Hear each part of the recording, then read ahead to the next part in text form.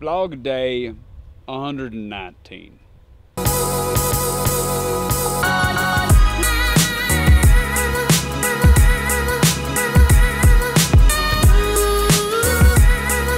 Three miles in, a little bit slower than the other day. Just over an 8-minute pace. So let's see if this last mile can kick it in. And by the last mile kicking it in, I mean me, and by kicking it in, I mean into gear. And it's the first thing I'm doing in the morning, so somebody cut me some slack. 406, 3308, I think it's like a just over an 8-minute pace. It's locked. I shouldn't be disappointed because it's still a really good pace. 809, I think, is a really good pace.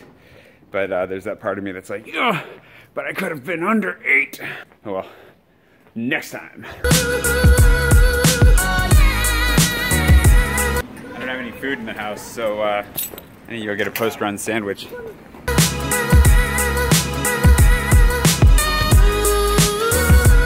I had no idea anyone lived up there. I've never seen those windows open, and now there's laundry? I wonder if they have a view.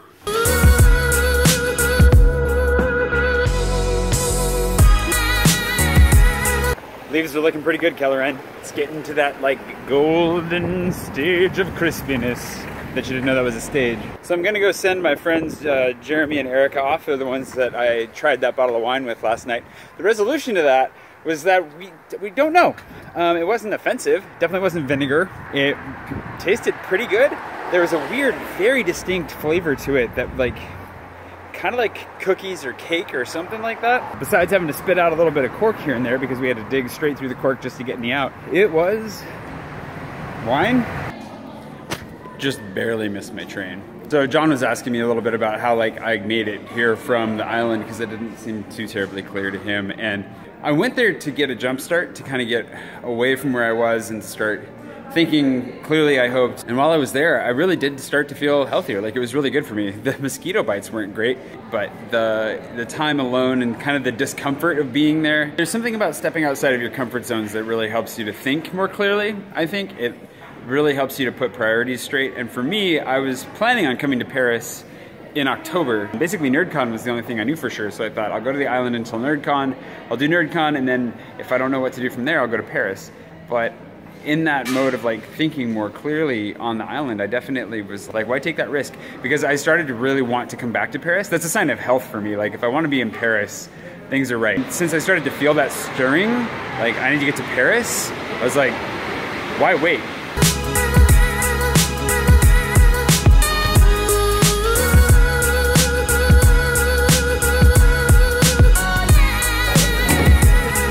I mean, why take the risk?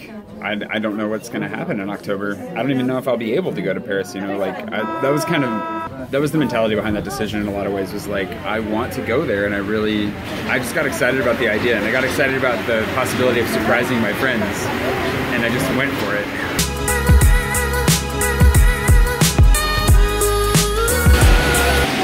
One handy trick if you're ever jumping from line 6 to line 1, it dumps you on the far side, like the doors open there first. But if you just wait a second, you can come out the other side and straight onto the first line.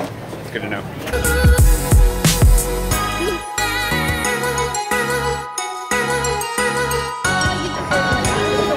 Blue versus yellow. These guys take their Pokemon super seriously. Well, clearly I should have brought, oh, my coat and now my shoelaces.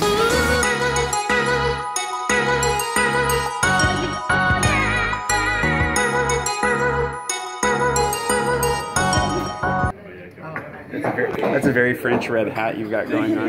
Yeah.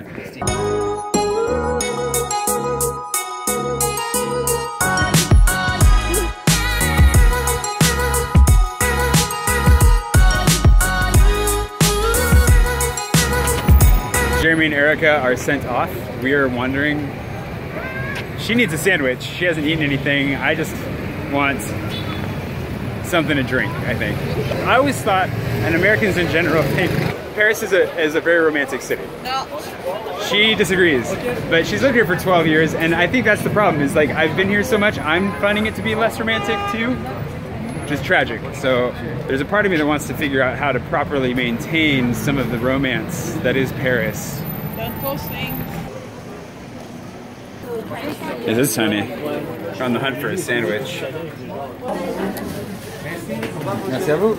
Selection was not up to par, so we're moving on to the next. There are so many Japanese restaurants here.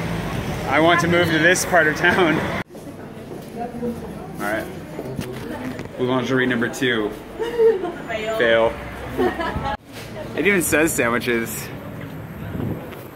Boulangerie 3, fail. Boulangerie cat, aka 4, Boulangerie 4. Oh yeah, look at that.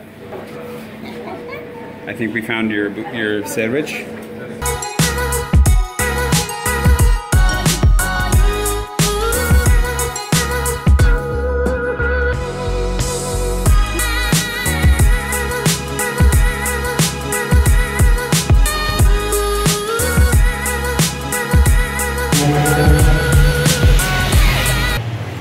Crave delicious.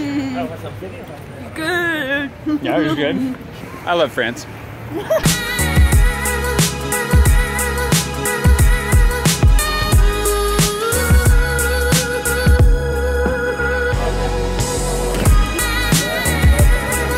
Under the Irish flag? I can see that. English pub over. I don't know what's going on now, actually. She's gonna go to another thing. I'm probably gonna try and actually get a few things done. That's it. I've got nothing else.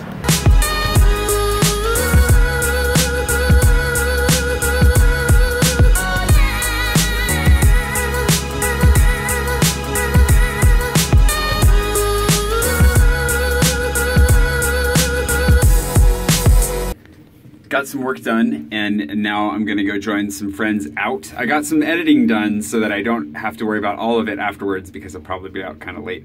And now I'm gonna get a sweatshirt and go. I wanted to say that I'm sorry about the whole wine situation. I know that really cut off early yesterday and was not satisfying. Trust me, it was not satisfying for me either.